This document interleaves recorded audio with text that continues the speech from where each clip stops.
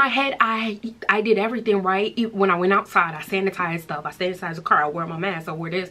So you're on a page of girl to visit. Hey guys, what is up? Welcome back to my channel. My name is Sade. If you're new here, if you're oldie but a goodie, welcome back. So today I'm talking about a video that I never ever thought I would be talking about on my channel as it relates to like me personally being infected or witnessed this thing, but here we are. I think a lot of times we think that we are invincible and we, certain things are not going to phase us and we are taking precautions, and because it's something that people don't know, like how we contract it is very hard even though we take all these precautions. So guys, here we are. So yes, you read the title correctly. Your girl was infected. You're on a page of girl to visit. So let me start. I'm just going to talk about my experience, the symptoms that I experienced, and just like recovery wise. As you can see, I feel a lot better, so I'm here making this video. So it all started about a week ago. It all started a week ago, y'all. Like, let me get the exact dates for y'all so y'all can understand. I know for me dates help, so I'm gonna like go ahead on my calendar right now. So it all started March 26th.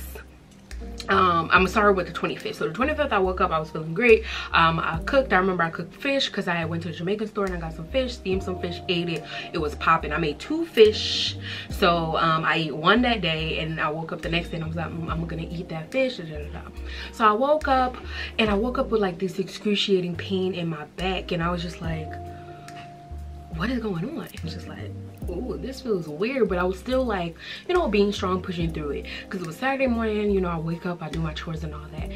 So I'm like, I don't know. So I went downstairs and my mom was like, I don't feel good, I can't smell or taste nothing. And then it hit me, because waking up, I wasn't thinking about what I could smell. I didn't eat anything yet, so I wasn't thinking about if I could taste anything. So I was like, I can't smell anything. But I was like, wait, don't scare, don't, when you hear something, your mind trying to like, oh, you can't smell either, chick, so no. So I pulled for something strong, that like vanilla, and I smelled it and I couldn't smell it, and I was like, okay. So I made breakfast. I made eggs. While making the eggs and everything, I noticed I couldn't smell it either, but I was like, I was still pushing through, because I was like, and mind you, at this point we didn't know what it was. We were just like, oh, we're sick or something. So I made the eggs and stuff, couldn't taste it, and at that point I was just still like, I'm telling you, still like, okay, we got the cold or something. But Friday I was coughing a lot, coughing, and then my friend was like, dry cough, I was like, ain't no dry cough, sis, like I'm regular coughing, what are you talking about? So I was just coughing and stuff, and I was just, even my mom was like, girl, why you coughing that much? And I was like, I don't know, but to me it didn't feel, it felt like a dry cough, but it was nothing crazy. And like when I heard people say they got the Rona, it's like, oh, you don't know if you got the Rona. So I was like, it ain't the Rona, because it ain't bad. So I was like, all right, cool, push through it. Saturday morning I lost my taste and my smell, and then yeah, so that was Saturday, and my back was still hurting but like throbbing, and it wasn't really getting any better. But I remember I got tired. Like after I ate, I got really tired, and I came back upstairs and I hit the bed, and I was out like for most of the day. I was knocked out, and I woke up and I called my friend. I was like, yo, I'm still feeling sick, and she was like, I'm feeling sick too. So I'm like, oh my gosh. She was like, go take some medicine, If you know me, I don't like taking medicine. Like I like to push through before, and then if it gets worst case scenario, then I'll go take medicine. So worst case scenario, I went and I took some Aleve, and these Aleve made you sleep even more. So when I took the Aleve, I was knocked out again. So Saturday I basically slept for like 20+ hours. So then Sunday came around, woke up Sunday morning, I thought I was dead. Like I thought I was dying. My back hurted so badly. It was like the day before times 10. And at this point it hurt to like move, it hurt to like walk. Everything just felt like a struggle. And I didn't even take a shower on Sunday. Yeah, nasty. Like that's how real it was, y'all. Everything felt like a task, like breathing, my breath was like, and mind you, it's still at this point I'm like, I'm not thinking about the Rona, because I'm like in my head I did everything right. When I went outside, I sanitized stuff, I sanitized the car, I wore my mask, I wore this. So in my head I'm like, there's no way, I haven't been around anybody that I know that's affected. And so in my head it's just like, it's not it. So I'm gonna keep pushing. I'm just sick.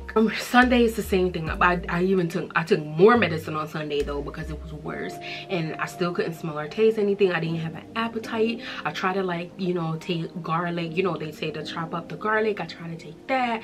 Try to eat some like fruits and, like, you know, stay hydrated and all that. Sunday I was bed bound still. Like I told you, I didn't take a shower that day. I was just not feeling it.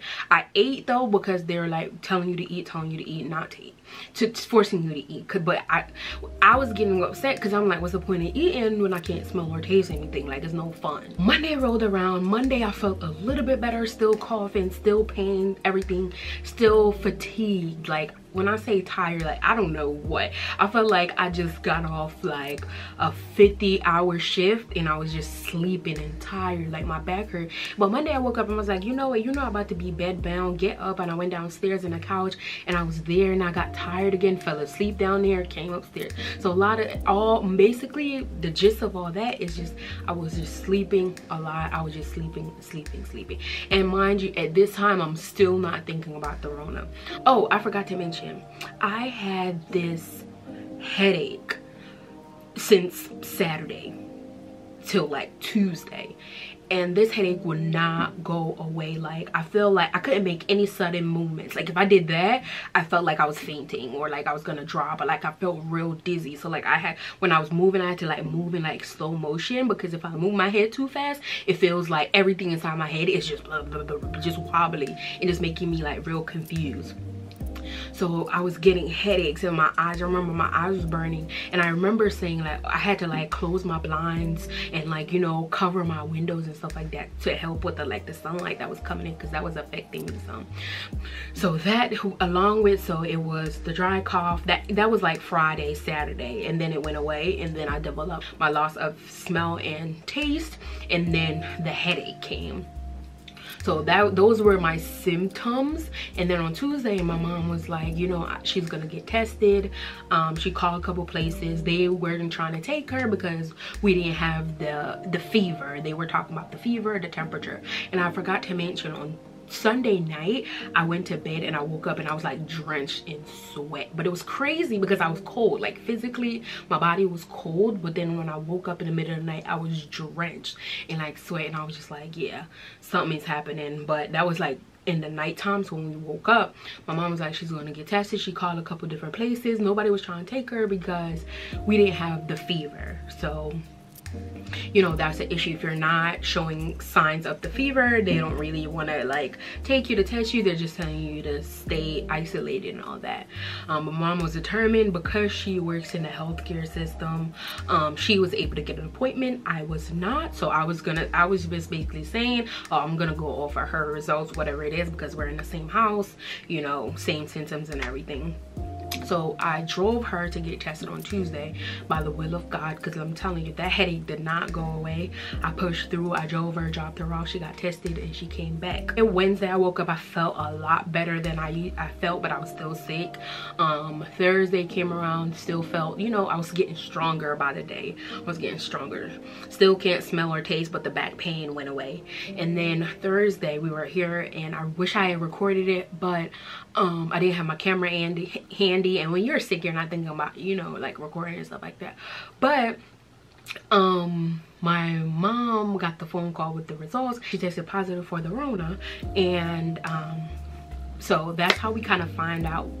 That's how I'm saying that I have it. She tested positive because we're in the same house, same symptoms and everything. I'm just saying that I have it as well. So for everybody that's gonna ask, did I get tested myself? No, I did not. Now I want to go test it, but it's just the struggle of trying to get somebody to take you because you don't have the fever.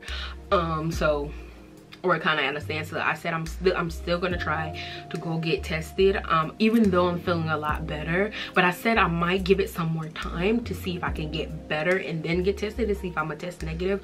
Now they don't know if it really leaves your body or not, but I'm feeling totally different. Today is Sunday. Today is Sunday, May 3rd. So it's been a week and a day, and I feel much better. I started feeling better around like Thursday, Friday. Like Friday was the first day I woke up and I didn't have a headache. So basically I would say Friday. Now I still cannot, till this day while I'm recording this video, I still can't smell anything or taste anything. And guys, I think that's the worst part. You never appreciate like smell and taste until it's taken away. And people always say you never appreciate what you have until it's gone, and that's facts. Like I've never thought about like, oh, I can't smell that, or I can't taste this, you know what I'm saying? I'm eating right now, I don't even have appetite. I remember on Friday I didn't eat. Friday I was like, I'm not gonna eat, what's the point? I lost my appetite. I'm like, what's the point of eating when I can't taste it? So I was kind of like rebelling, and then my body was like, sis, you better get up and eat. Because when I got up, I felt so dizzy, like I thought I was gonna faint. And then my friend was like, you need to go eat. And then when I ate something, I felt better. So I'm like forcing myself to eat, even though this morning I smelled like slightly smell some chicken. And then when I took a shower earlier, I smelled like the shower gel like for the first like 5 seconds, and then it went away. So I still haven't gotten back my sense of smell and taste just yet, but I'm feeling, as far as like physical pain, I'm feeling so much better. I'm not coughing as much. The only reason I cough now is because the medicine I'm taking is just like, it gets the cold out of you. So but yeah, I'm feeling so much better. But as far as like treatment, what I've been taking and doing all that to feel better, NyQuil, I legit take it every night to help me sleep. And like sleep, when I say sleep, I mean like hassle free. Like NyQuil be knocking me out. Like when I don't take the NyQuil, I notice like I'll get up at night, I'm like fussy when I'm sleeping. But when I take the NyQuil, I sleep right through the night. I take the Aleve PM as well. It helps with pain, congestion, and all that. I take the garlic, you know, cut up the garlic. I can't taste it, so it really don't matter.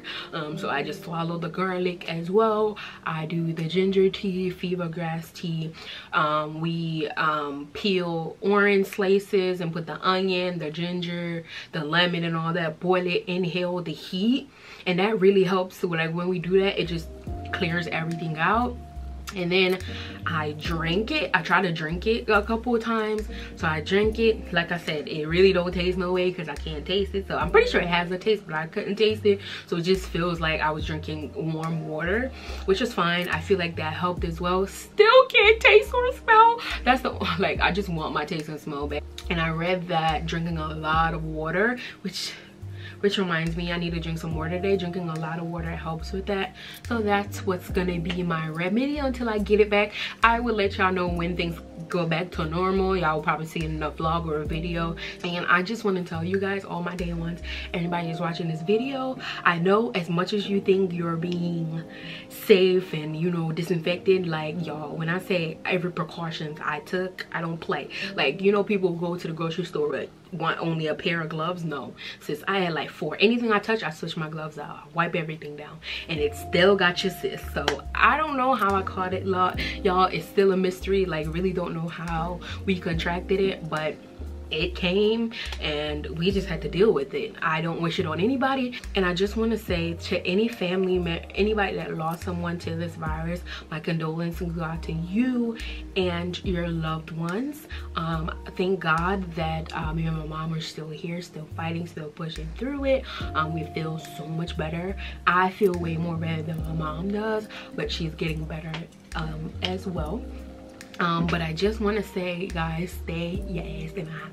Stay home, y'all. Please stay home. I never thought that I would be contracted. Like, you know, you never think it's gonna happen to you until it does, and you're like humbled by it. So I just want to say, y'all, please stay safe. Keep washing your hands, keep following everything that they're putting out in the media to, you know, reduce this. Please stay home as much as you can. I think that will help us a lot so we can get back to our regular scheduled programming, because let me tell you, this is killing me, being locked up in a house and everything. But we have to do what we have to do so that hopefully soon we can get back to normal. Just know I am up and running again. I will be posting videos.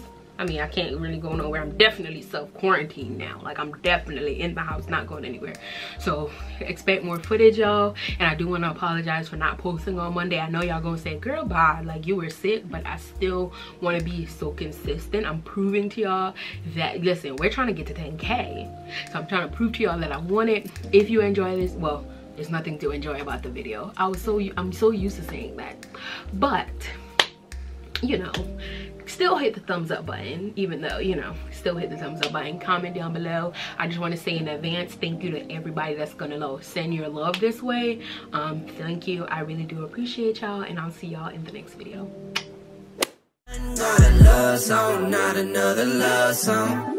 Not a love song, not another love song. Not a love song, not another love song. Not a love song, not another love song. Ran up the check, no safety on what you get. You know I'm Saint Nick.